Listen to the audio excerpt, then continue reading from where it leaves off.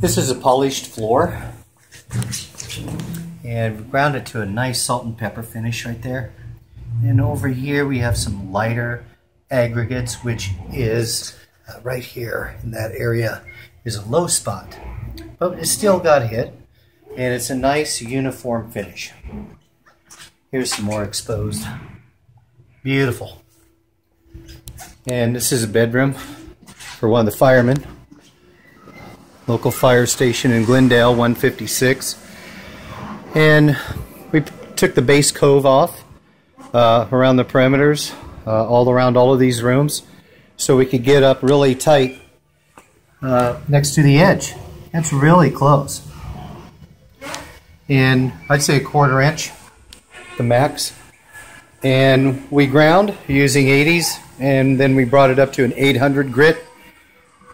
Put stain guard down and burnished it in.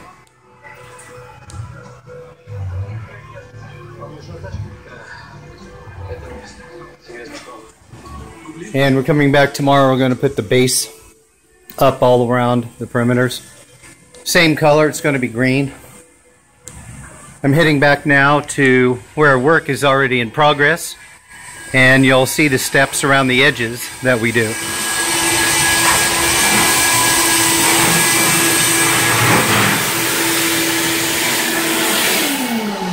We went around the perimeter, cut in all the way to the edge, all the way around.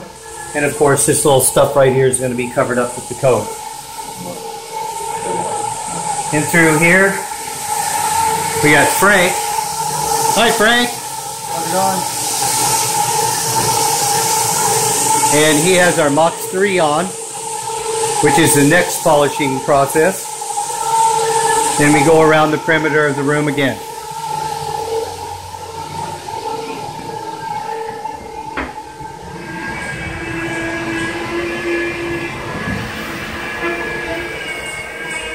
This side has already been done around the perimeter, the first go around. And we do use water to keep the dust down. And then Guy.